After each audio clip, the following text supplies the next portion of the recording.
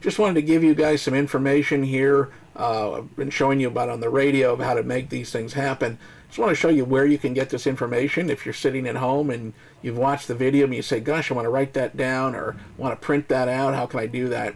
This is the U.S. Coast Guard's communication page here, talking about how to contact the U.S. Coast Guard through HF-DSC.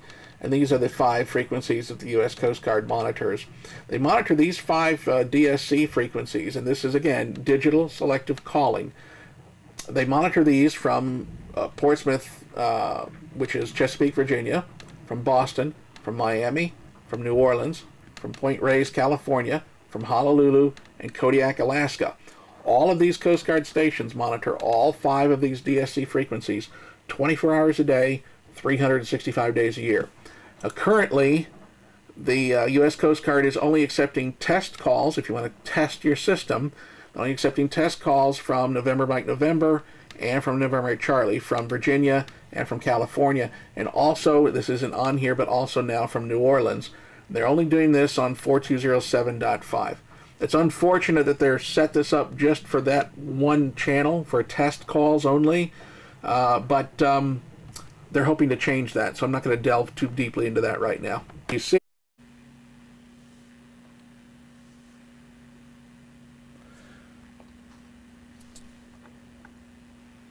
I wanted to highlight HF digital selective calling frequencies and what they're used for worldwide, again, for clarification purposes.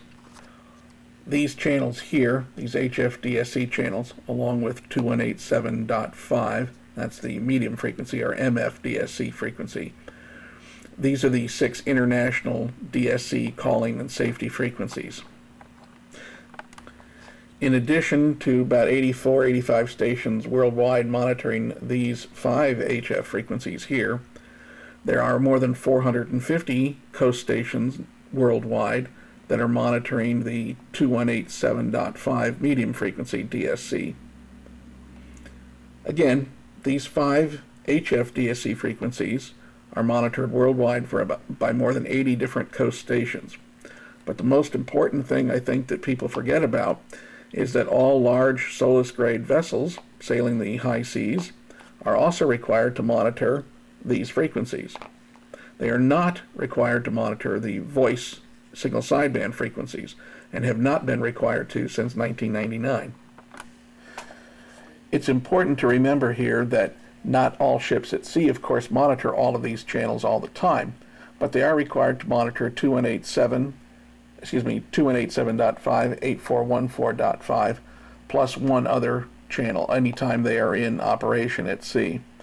You'll find that most of them, however, have a 6-channel scanning DSC receiver built into their GMDSS consoles or other radio systems on board. So in addition to being able to call a coast station such as WLO or U.S. Coast Guard or Australian, New Zealand Coast Guard or something like that, you're also able to contact other vessels at sea this way. This is one of the most important features of HF digital selective calling that's often overlooked. I probably ought to do a video specifically about this in the future, but I just wanted to clarify this, that if you're trying to raise a ship at sea, such as send out your position or you have a safety or urgency thing, you can send an all ships call. And there's going to be many, many, many vessels that are going to be monitoring these frequencies here that are going to get your call. This is one of the most important features of HF digital selective calling. Even though we talk about it as raising the Coast Guard or raising a coast station for something important, raising other vessels is also one of the most important features of HF digital selective calling. This is the communications page for the Coast Guard, and I'm going to go close up on that web page so you can see it. And this is where you're going to get the information on how to contact the U.S. Coast Guard. We've shown you on the videos of how to do this. We've shown you the DSC calls to the Coast Guard. I've shown you voice calls to the Coast Guard. I've also shown you DSC calls to WLO radio and voice calls to WLO radio. But in case you want to print this information out, you're going to find this information on the U.S. Coast Guard communications page. And this tells you the different Coast Guard stations, the frequencies that they monitor for voice contact, and the times that they monitor those frequencies. And you'll note, if you're sailing the east coast of the U.S., the Caribbean, Gulf of Mexico, that kind of thing, the North Atlantic, you're going to note that your primary contact station, November Mike November, is only monitoring 24 hours a day on 6 and 8 megahertz. This is on voice frequencies only. DSC, they monitor 4, 6, 8, 12, and 16, 24 hours a day. So this is why using your DSC radio, such as, well, here it's DSC distress, but we're using a digital selective calling, which again, as I say, it's like a text message being sent to them. That's why it's so very, very important, because only the U.S. Coast Guard now is monitoring these frequencies. The Australian Maritime Safety Organization also monitors these frequencies 24 hours a day, and I believe the New Zealand's also still monitor those. Tapo Radio also monitor those. So New Zealand and Australia and the U.S. Coast Guard are the only ones that still have a voice radio watch on the single sideband radio. Every other place in the world is only monitoring these DSC frequencies only. And when I say every other place in the world, I want to make sure you understand there are currently over 84, 85 stations worldwide that are monitoring these DSC frequencies 24 hours a day. And that means that you are always within radio range should you need to send a distress call. You're always within radio range of one of those stations anywhere in the world. Most probably, you're going to be, most people listening to this, most people watching these videos are going to be within range of either the U.S. Coast Guard, the Australian Maritime Safety Authority, or the New Zealand Maritime Safety Authority.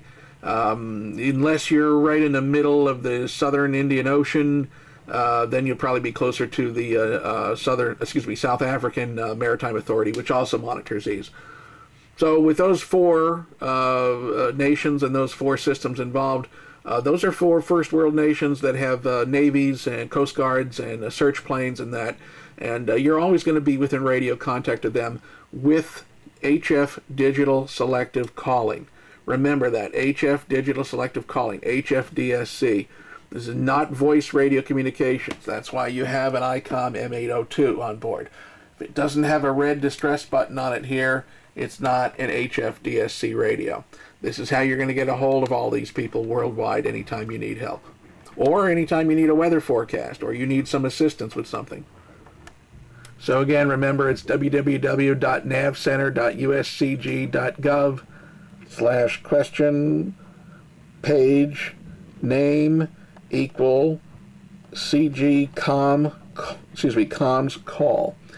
And that's this website here that we've been looking at for all of the U.S. Coast Guard radio and communications information.